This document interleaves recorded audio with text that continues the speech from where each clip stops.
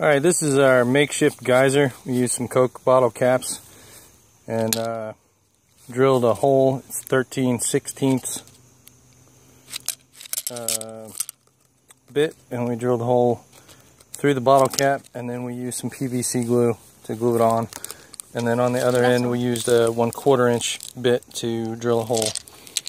And we only allowed, I don't know how many hours of cure time.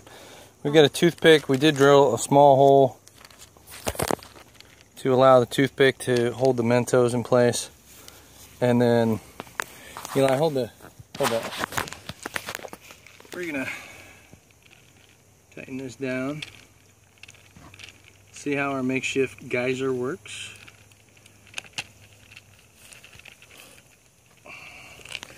All right, film it.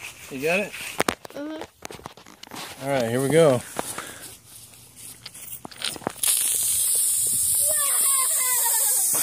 Well, it's not quite 30 feet, but it's pretty good. That worked all right.